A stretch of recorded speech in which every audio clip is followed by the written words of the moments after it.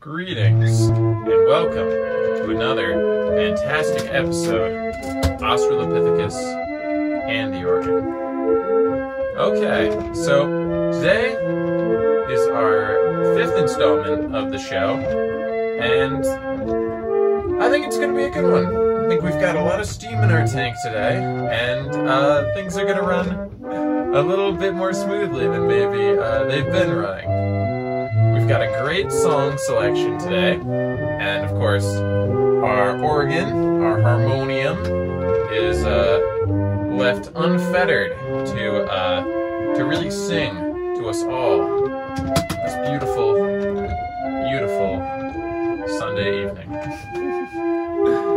Or whatever evening this comes out. I hope you watched it on a Sunday, because it sure has been a Sunday over here in this trailer of mine, of ours. A lot of things going on, a lot of good things, I think. Well, let's not get too ahead of ourselves. Let's find out what's being played right before our ears and eyes.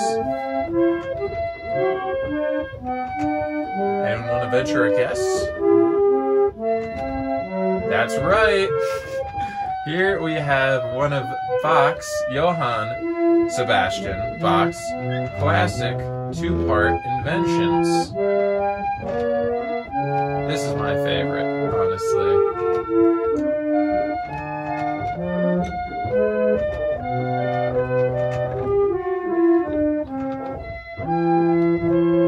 I mean,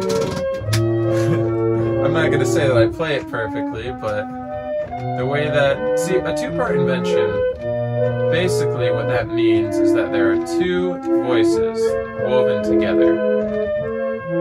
And nobody wove like Bach. Bach was the master of the weave, and for him, weaving two voices together, even if that sounds complicated, that was like, you know, the equivalent of, I don't know, there's probably nothing that I can even equate it to that would be as easy for me as for Bach being a genius. So two parts woven together.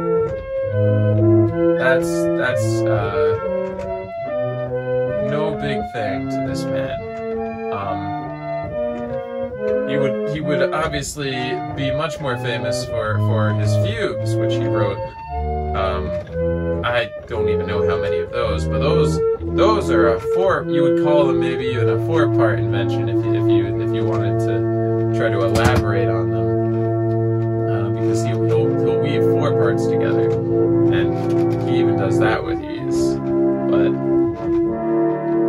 I don't know. Those two-part inventions are a little easier to play. They're a lot of fun, and some of them are really beautiful. So I'm glad I picked that one out, and I got to share it with everybody. You know, that means a lot to me, because I think there's a lot of beauty in that era. Honestly, it's overlooked a lot. It's overlooked for sure that we think of these baroque gentle folk as being like, you know, totally just meticulous and like without feeling. But some of this music I really think has just as much feeling as anything I've encountered, you know, today. It's gorgeous. This isn't that. This is just me doing nothing, but having fun, and no better partner than classic harmonium.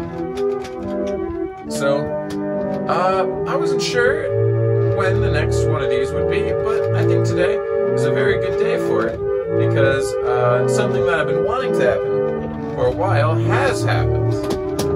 We have actually two new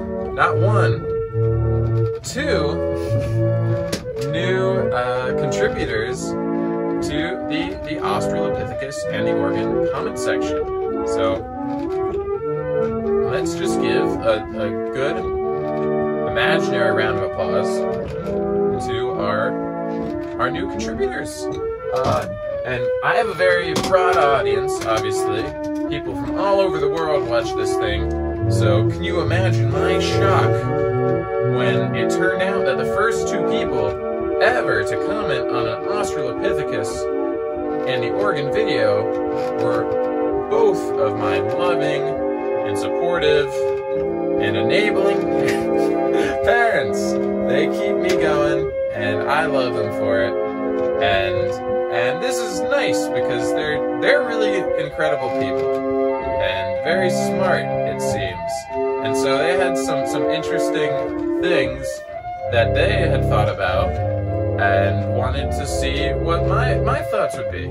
And so that's what we're going to do today on this program. We're going to look at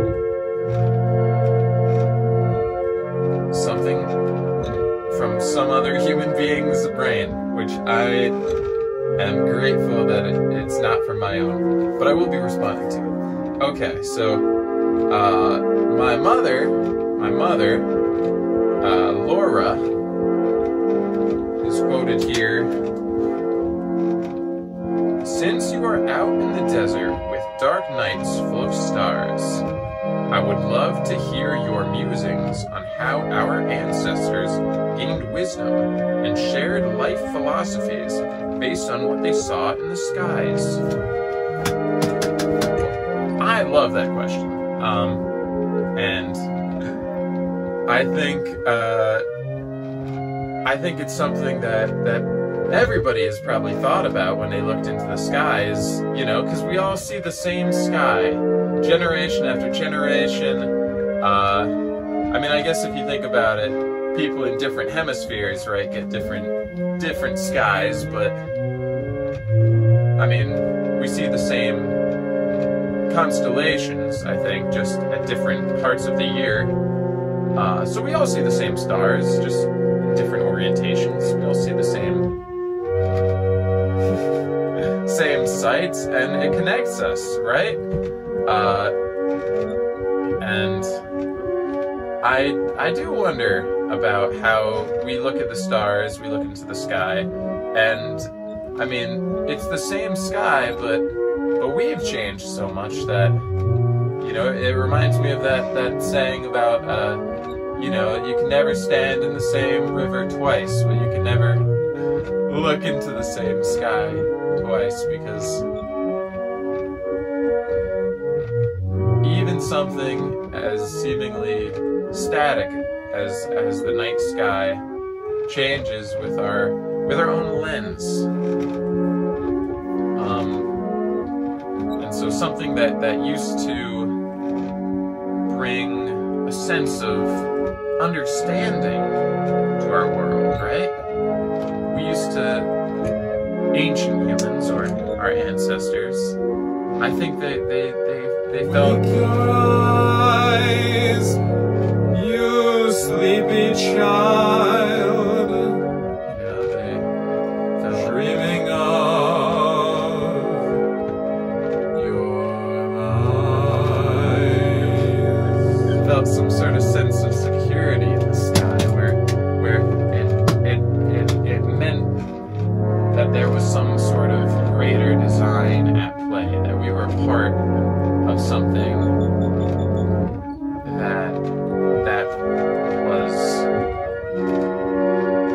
that was written right there in the stars, and so we would look at them, and we would assign meaning to them.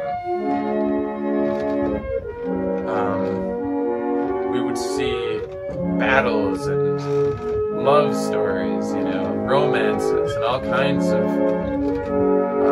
adventures that we would connect the stars to one another.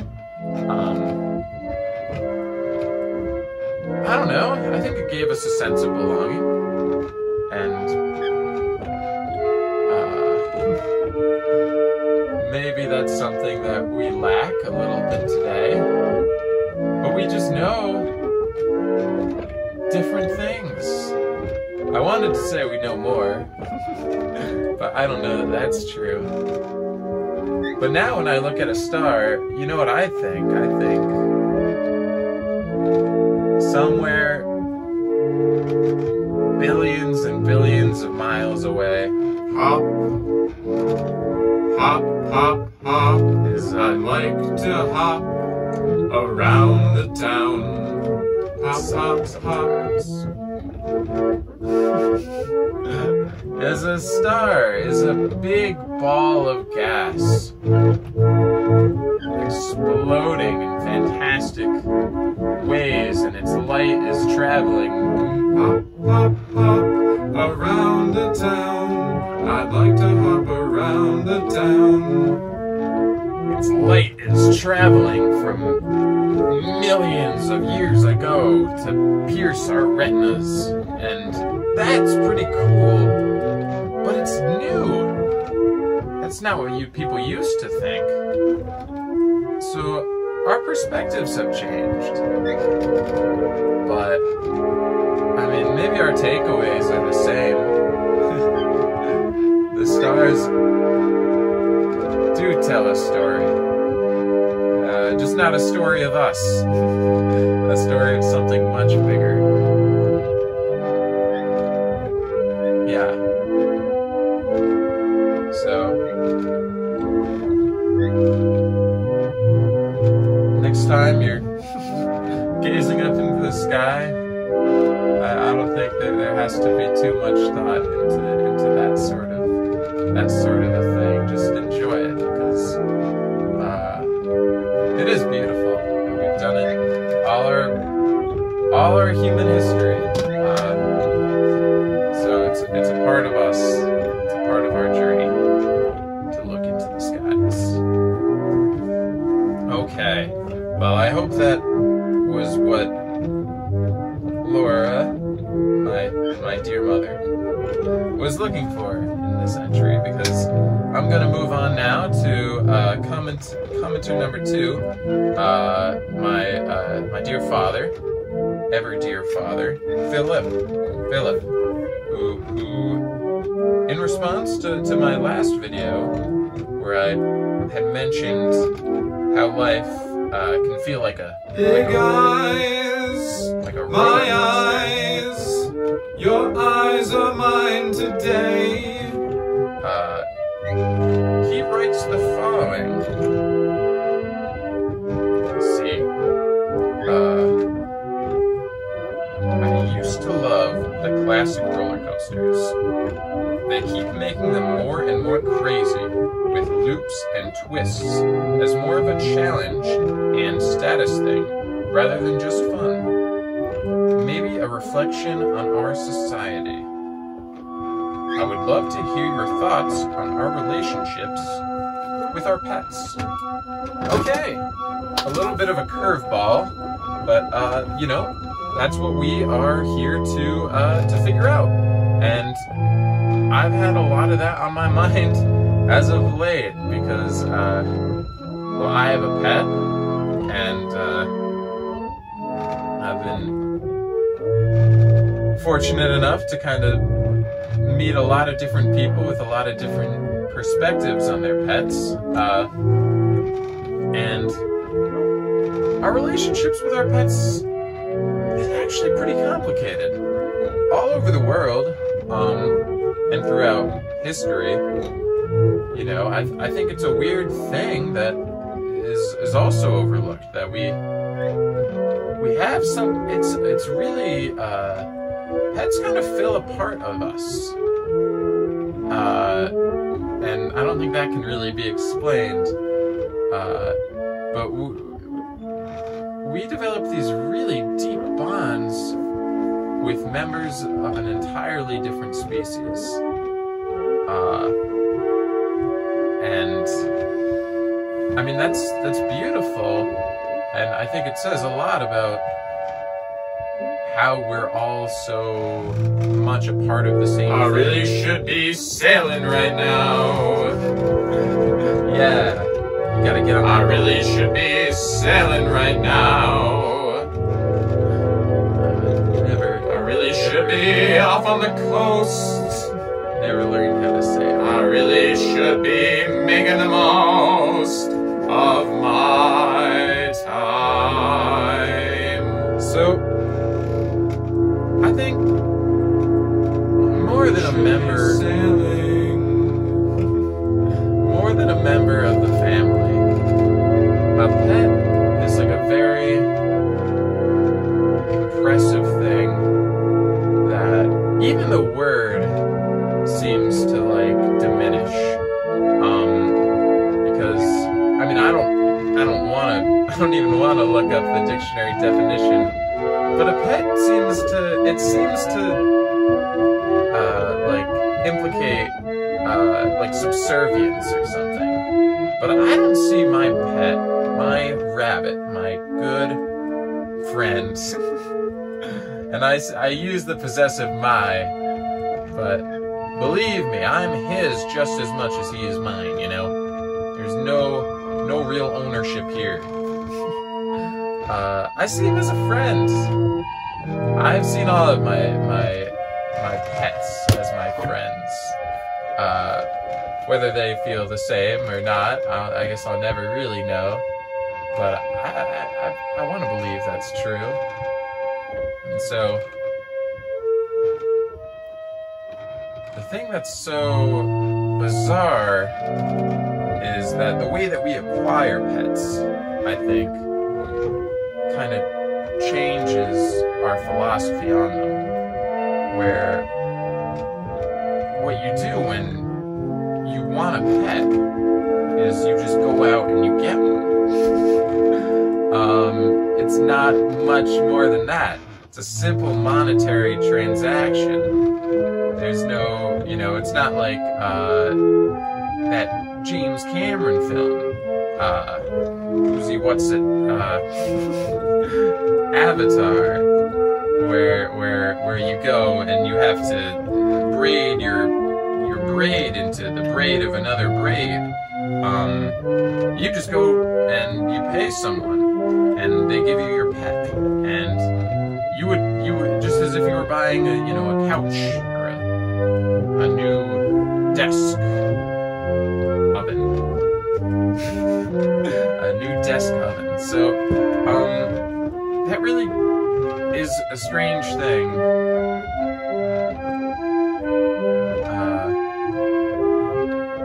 In terms of buying a loved one. I didn't flesh this out fully before I started this, I'm not gonna lie, but it's conflicting. But I feel very strongly that it's a role that really is an ingrained part of the human experience, developing these bonds with members of other species. And it doesn't even have to be to a pet, quote unquote, or an animal. It can be to a tree, to a forest, to something different, something that we can't explain. Comes that two-part invention again. Yeah. I believe this was written sometime in the 1600s. It's pretty impressive, pretty enduring piece of music. I wonder how much longer it will be played for. Probably much longer, probably long after I'm gone and after, there's some element of transcendence there that you can't touch music. Music can touch you, and this Johann guy certainly knew that, and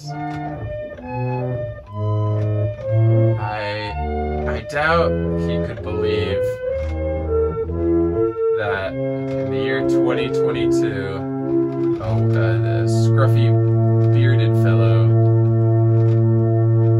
in a t-shirt would be playing his music on an instrument invented 200 years later for a medium that would transmit seemingly magically across the globe onto people's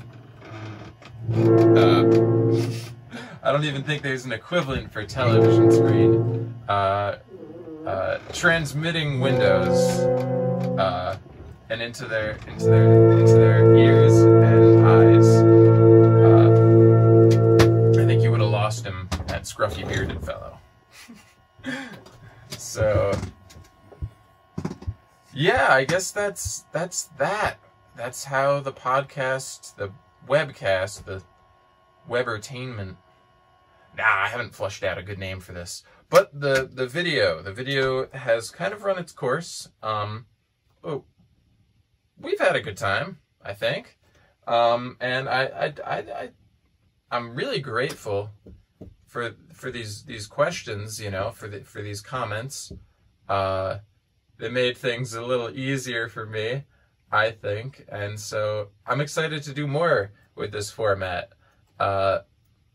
Because, I mean, this is usually the time where I'm gonna tell a story or something, but I'm living out here in Tucson. I mean, it's beautiful.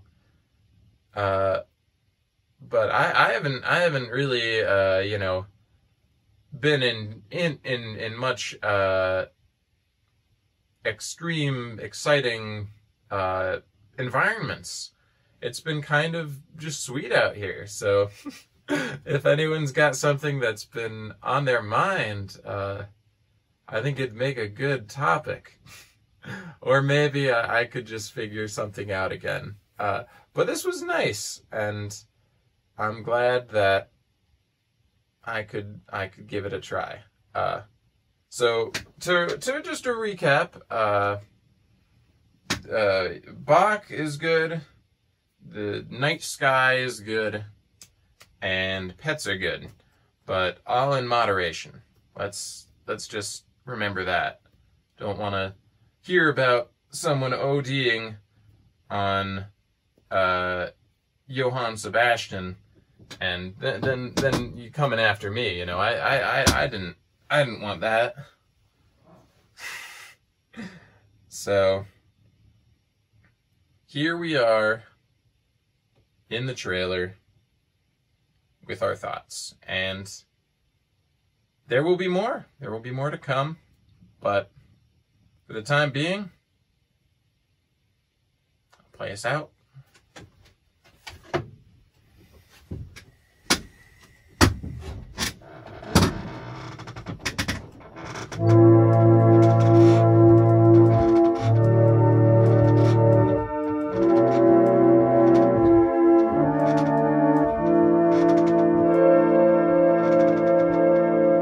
Let's get a little bass in there. Yeah.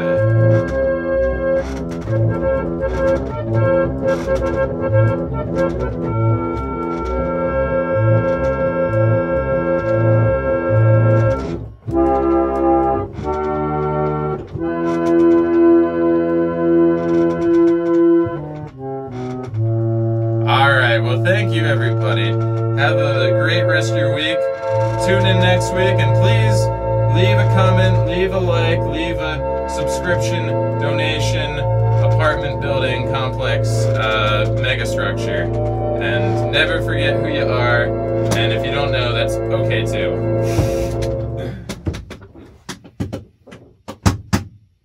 Goodbye.